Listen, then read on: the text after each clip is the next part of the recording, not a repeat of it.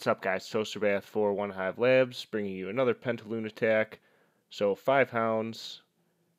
In this case, 18 balloons. What Nick is going to do is swap out 2 balloons for 2 giants, get the clan castle lure down here, drag them over into this area, and you'll see he only has his archer queen. She's going to handle the clan castle troops. There's a Volk, some wizards, couple archers, and a few minions in there. And then once the clan castle's taken care of, he can go ahead and start dropping his hounds. This one's a little different because the pups aren't going to be taking out the queen and the clan castle. They just have to worry about the enemy archer queen. So 3 on this one here, and then 2 to this air defense over here. Wall balloons, couple to each defense. And it's not a spam wall. I mean, he targets a couple on each, and then saves 4 or so to drop on the outside buildings here. And what that allows the balloons to do is push into the core eventually and then take out the Teslas that are in here. Rage spells go down here, here, here, and final one in this area. The queen is going to come up, target the pups, or excuse me, the hounds, and once they explode, the pups are going to come in and take her out. This is a kind of low-level base, low-level heroes, level 6 air defenses.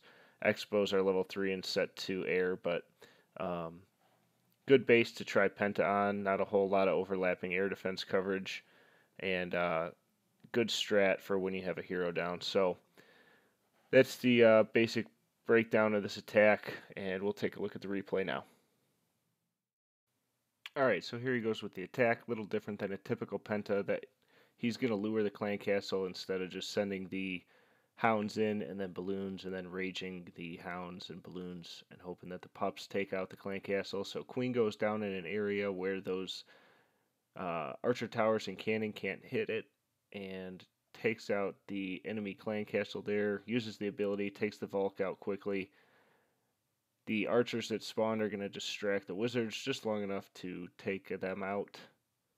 Hounds all go down, backed up by balloons, couple on each defense there. And once those hounds start to pop, drops the rage spell. Balloons come in, and the pups will immediately target the queen. Low-level enemy queen, so easy to take that down. And then you'll see down there on the bottom right, drops a couple balloons. Maybe just a tad late, but it ends up working out anyway, so it doesn't really matter there. And they'll push right back into the core to start taking out the Teslas. All rage spells are down, couple of balloons for the backside, and there's nothing left that's going to take out the remaining balloons. Plenty of pups left for cleanup. He even has a hound that ends up not popping, which is good and bad in these attacks, but like I said, he's got plenty of pups left, so enough time and enough DPS to get the job done. So we'll go ahead and speed up the replay. Nice attack, Nick.